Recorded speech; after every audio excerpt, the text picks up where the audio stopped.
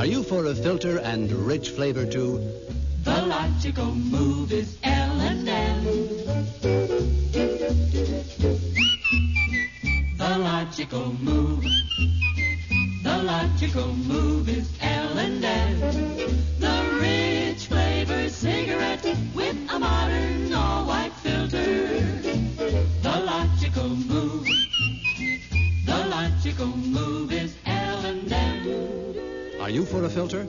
L&M has a modern all-white filter. Pure white, both inside and outside. And you get the good taste of L&M's rich flavor leaf. The good taste of soft-natured, longer-aged tobaccos. So if you're for a filter and rich flavor too, the logical move. The logical move is L&M. Hi, boys and girls. Is the 50EH5 the new 50C5?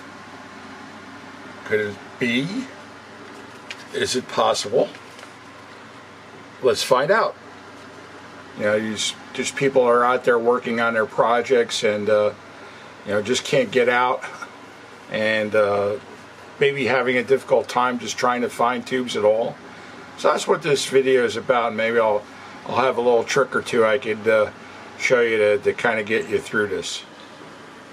Back in the day where the TV repairman would come over to your house and repair your television set or your radio even, and before that. And sometimes he'd have his caddy and maybe didn't quite have the right tube in there. So then, thus the tube substitution handbooks. So these are kind of the quick and dirty ways to get you through it and still do a relatively good job and get the radio or television set back going. So that's where this is kind of coming into now. You know, there's still a lot of people working on radios, and despite the fact that, you know, the 50C5 is rather common, and also 50L6GT is pretty common, there's the realization that, you know, nobody's making these tubes anymore, and, you know, sooner or later we're going to run out unless there's a manufacturer that makes them. So let's say that you need a 50C5 right now, right here, and there's just not one around, so you go through your tube caddy or junk drawer or tube box or wherever you store your tubes. You might find, why is this not focusing? There we go. You might find a 50EH5 and it'll actually work, but there's a couple things you have to watch out for. This is the Sam's tube manual. You see there on the left there, it has 50C5, and on the right the acceptable substitute 50C5A, and that's going to be a substitute they're going to be looking for. This other substitution book, I'll open it up and go to 50C5, which I found right here. Let's see if I can get a good camera shot here. There is 50C5, and you can see the substitutes they have there. 35C5, which I suppose you could use, but boy, that would glow rather hot. I probably wouldn't want to use that, but in a pinch I guess you could. A 50CA5, a 50EH5, and then they also have an HL, can't make that out through the camera lens, HL 92 or 93. But anyway, so they're saying good, good, good, and excellent in that order. So I've had some success using a 50EH5, but let me explain what the differences are. Okay, now it's my RCA tube manual here, and here's the pinout for the 50C5. You can see it's a typical 7-pin miniature. Alright, you've got 3 grids, grid 1, grid 2, grid 3. Okay, here's your plate, and then your heaters, pins 3 and 4 up here. The 50EH5 is electrically the same too. Still a 7-pin miniature. Alright, you've got 3 grids, 1 grid, grid 2, grid 3. Here's your plate over here. Alright, pin 7 and then pins 3 and 4 are here. So it's electrically identical to a 50C5. Now going back to the 50C5, we got all the various specifications here. The one I want to pay attention to is all the way at the bottom here, and that's the word transconductance. You can see that right there. And if you go over here, it's approximately 7,500 micromhos.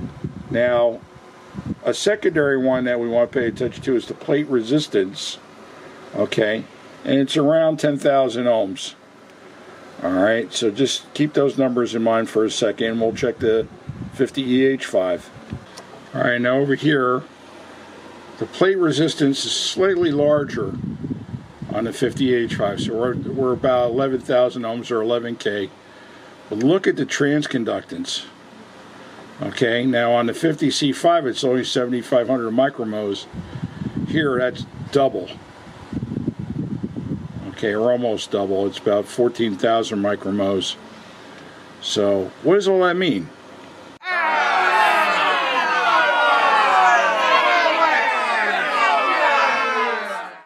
Okay, I have the 50C5 in the tester. Let me turn it on. Let it warm up. We'll be able to see the emissions here on the tester. This isn't going to show it in the micromhos. It's just going to be just good or bad or whatever. And you can see the tube come up. That's in the good section of the tube. Okay. Now, transconduct. Well, first of all, let me check it for shorts just to make sure that there are no shorts. And if there's a short, a light will come up here on the tester. Okay. Now, let me do the transconductance test. Now, if the transconductance is bad, then the needle will swing over here, and then the lower part of the meter here where it says grid leakage, that's the same as transconductance. If you have too much transconductance, it'll swing over here. So you can see as the 50C5 is showing, that seems to be okay. Now, let me get the 50EH5 out. That's in the box. These are tubes that I've already tested. Now this same rule of thumb will apply to also the 35EH5, the 25EH5, 12EH5, 6EH5.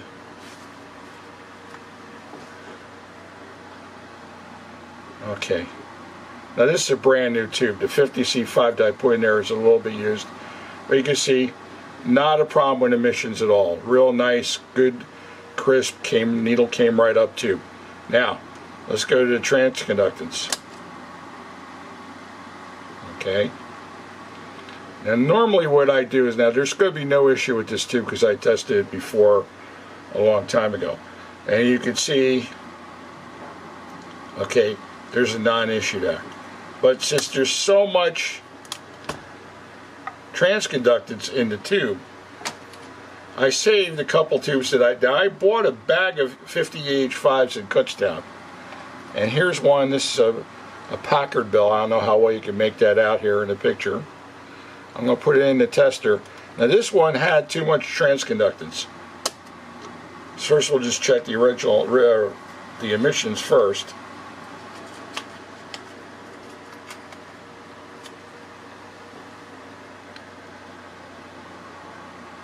And you can see no problem with that at all. Okay. Now I'm going to go to the transconductance, so watch what happens. Now right now life is good, but let the tube heat up. And as you can see already, that needle's just starting to creep up a little bit, a little bit. You let that thing go for about a minute or so, and that needle will be in the red. So what does that mean to your radio or your TV or your audio output? It means it's going to probably go away. It's just not going to work. And sometimes you just have to leave them in there for a while, but they'll come up. And this is slow. It requires a little patience, but trust me, this is a bad tube. I refuse to put it in my radios. I won't sell this tube. This is what you have to worry about with the 50 EH5s. Eventually they're going to have too much transconductance if they're no good. That one's still going up. Here, I'm not going to waste a lot of time, but this tube is not good. It'll go in saturation and not work. And I'm going to try this one. This is another 50 EH5. Let's see what happens here. Maybe this one will go quicker. So first we'll check the regular emission, which should be just fine.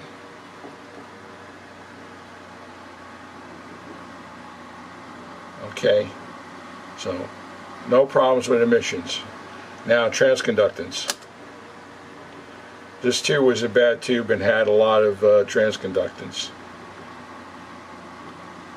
And you can see that one starting to creep up.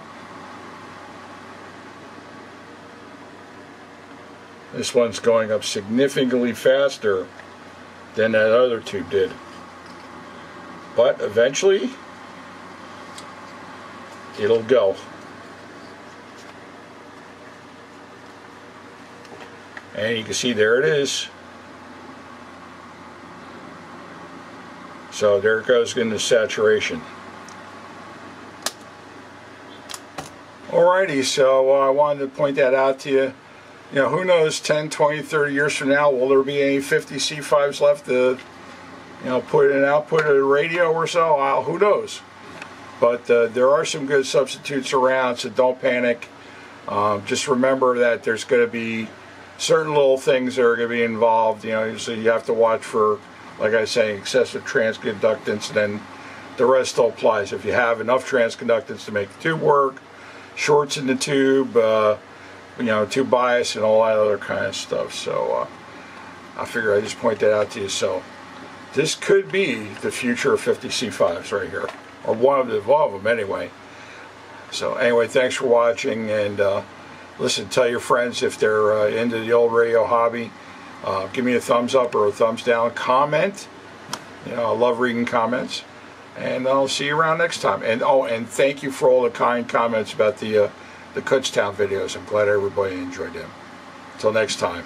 Bye.